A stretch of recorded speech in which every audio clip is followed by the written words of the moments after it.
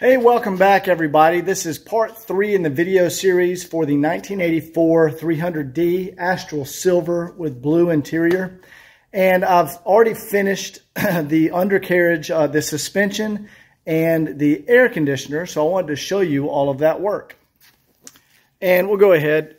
We've redone the entire brake system. You can see new rotors. Those are ATE rotors. New calipers. New brake hoses. Also notice the dust cap, that's new. We've put in new bearings and new seals and repacked them with grease. So all of that is now new.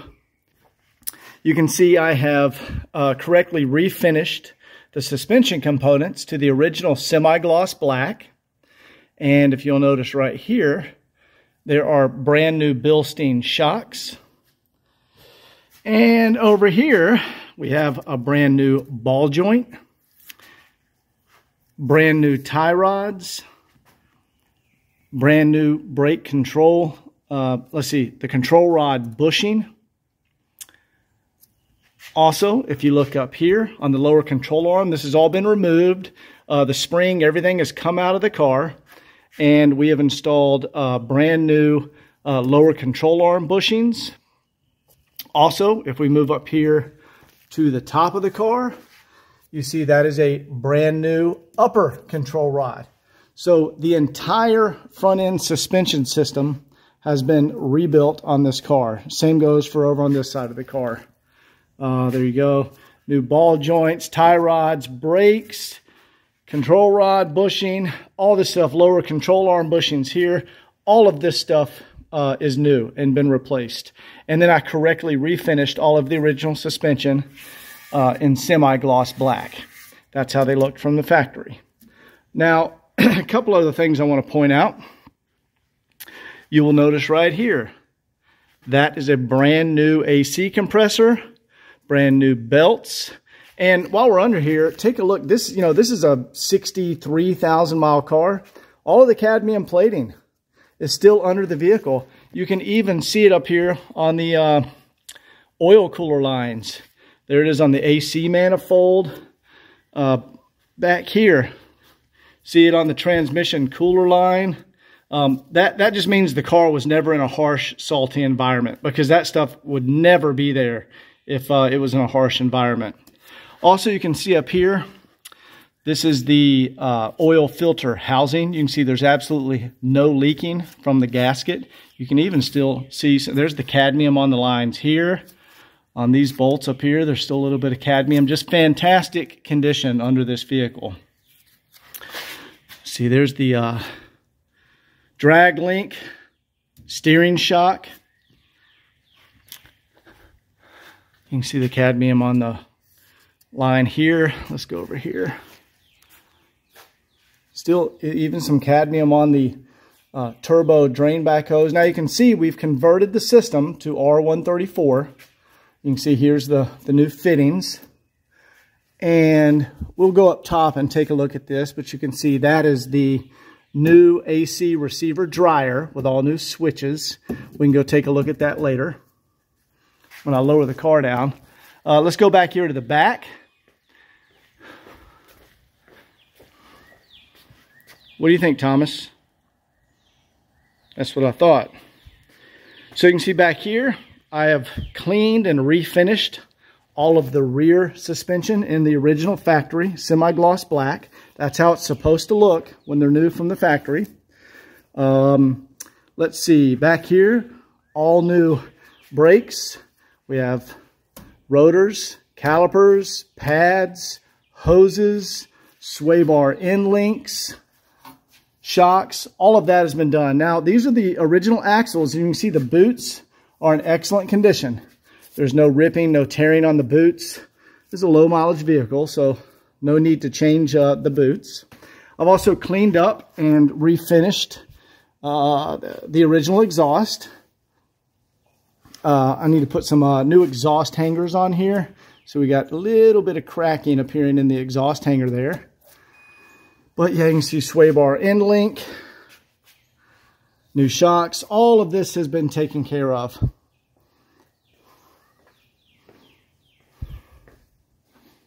So it looks very, very good under here. Not only does it look good, all these major components have been replaced. So this will be safe and good to drive on a daily basis. All right, we're back under the car here. Just some things I want to point out. These are the little rubber bushings. This is the bracket that holds the exhaust in place. And all these bushings are just in fantastic condition. And as you know from watching my videos, the surface rust on an exhaust system is completely normal. That is on every single car. But what you look for is this connection right here. If it's rusted out or rotted out, you'll get like black trails of exhaust where that's no longer sealing. So anyway, the exhaust is in fantastic condition. And so is the original muffler, resonator back here. All of this is it's very, very good.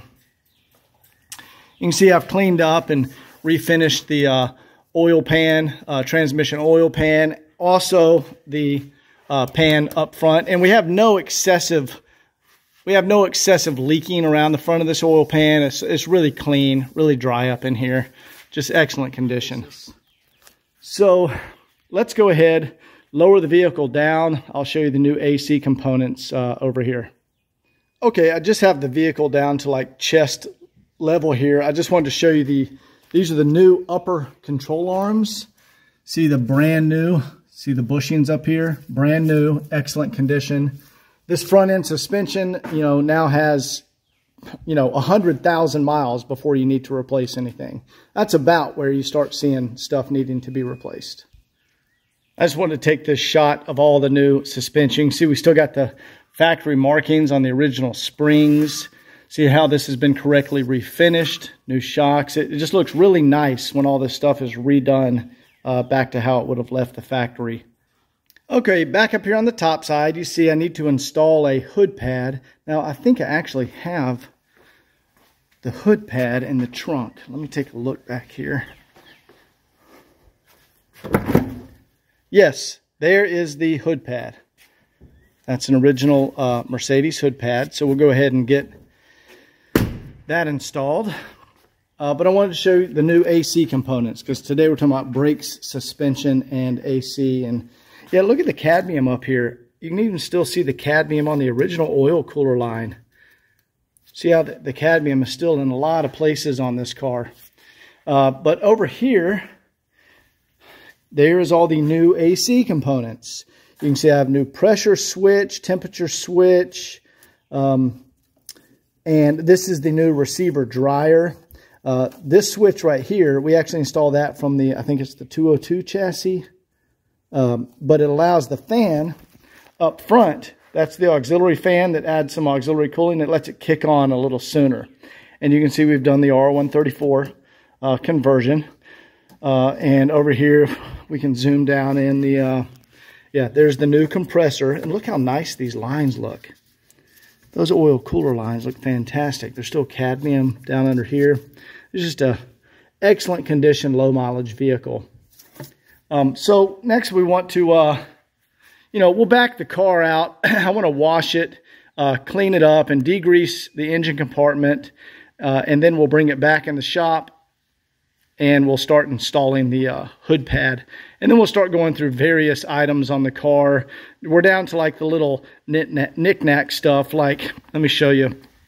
I'm going to need to replace the little, the striker. See the rubber tab right there, how it's broken off? That's what allows the doors to shut smoothly. See, it won't shut unless you push hard. So I need to remove the strikers and replace those. We're going to check out the antenna. We're just down to like the little stuff, the little nitpicky stuff. So let me go ahead and let's back this out. I just want to give it a nice car wash and then bring it back in the shop. Now I do have all of the service records on this vehicle. So I was just looking, here's the last handwritten notes here. Let's see, 62,000 miles, 62,293. So back in March, April, May, June, it is the end of June or middle of June. There was actually already an oil change, oil and filter, rotella, 15W40. So that's what I use. So I don't need to change the oil. I'm going to check it, but it has a fresh oil change in it, like not even 100 miles ago. I'm just checking the mileage since the last oil change, because it was only changed 3 months ago. It was changed at 62,293, and we're at 62,360. So it's, I don't know, it's like 70 miles ago the oil was changed, just a couple of months ago, so I don't need to mess with that. Now, keep in mind, guys, diesel oil immediately turns black. Like the first time you crank it, that's just how diesel oil is. But I just want to check our oil level. Okay, yeah, that's obviously a fresh oil change. Let me check our transmission fluid over here. And this vehicle is very well serviced. So you can tell when the transmission fluid is a little older, it starts turning brown and, you know, it'll smell. But let me go ahead and check it. Let me get a white rag. Okay, we're going to go ahead and flush the transmission. That's supposed to be bright red, and I can see that it's a little bit dirty. There's just a little hint of red there. So we'll go ahead, flush the transmission fluid and do the filter and all that. I can see it's got the correct coolant in there. Let's check the power steering fluid here.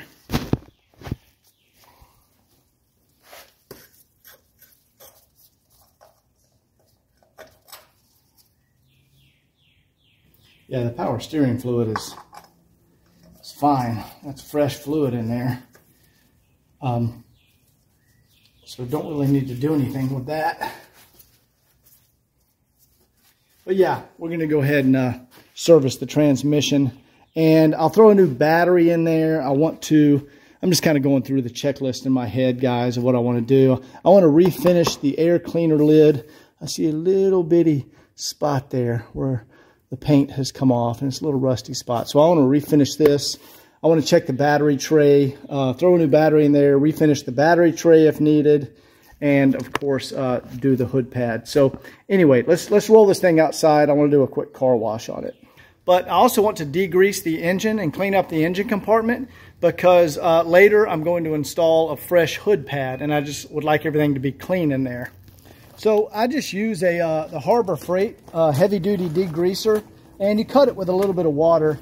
And this stuff doesn't hurt the rubber or anything, but you can just go ahead and spray it all over the engine and just let it sit for a little while. Especially down here in front of the engine where it gets the most grease. Just let it sit for a little while, you know, five minutes or so, and then hit it with a pressure washer. And it'll clean things up really nicely. All right, we're just going to let that sit for a little while, and I'm going to go ahead and do a quick car wash while that is soaking. No, Jefferson, no.